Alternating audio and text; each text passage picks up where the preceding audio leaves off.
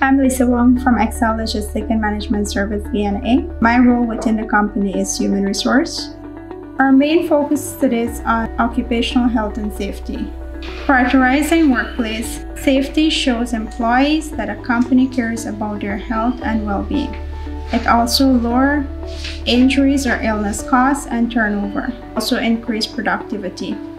When companies prioritize workplace safety, it safeguards employees against a wide range of workplace injuries and ensure that workers get the support they need to protect themselves against these risks. That being said, I would like to encourage all employers and employees to take safety for their well-being seriously.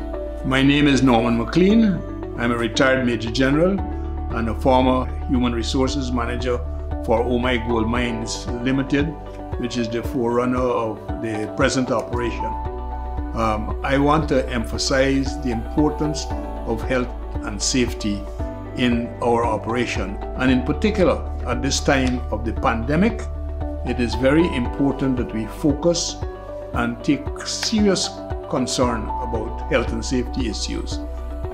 It is equal in importance in all the productive factors in an operation such as ours, which will enhance the performance of our employees.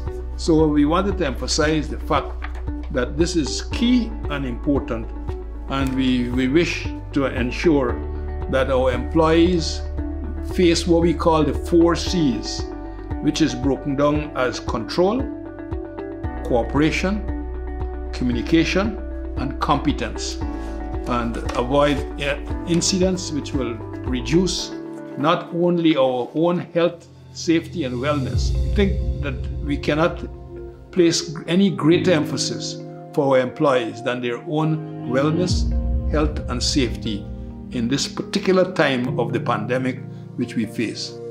Every single incident that we make, even if we have a miss, what we call a near miss.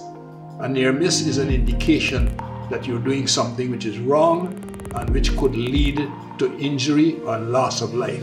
This is very, very critical for the whole of Guyana.